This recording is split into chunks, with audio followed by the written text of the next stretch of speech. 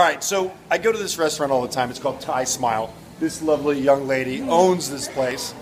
She started off in a little place that everybody was packing in and waiting in line, and then they moved to a bigger place. What's the new location? It's 100 South Indian Canyon Drive. 100 South Indian Canyon Drive. I recommend Thai Smile. I come here all the time. The food is awesome. My wife and I should buy stock in this company. We eat here so many times. Okay. We know everybody here, and you guys know how I feature places in Palm Springs, restaurants and cafes and artists. This woman deserves the credit because she's built quite a nice restaurant in town. It's very busy already.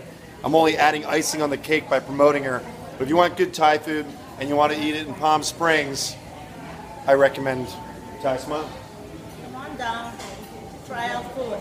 Try it out. You're going to like it. I also want to add they go 2 to 6 for a happy hour, guys. And they got like $6 plates and really good drinks here too. So try out Thai Smile. I recommend it.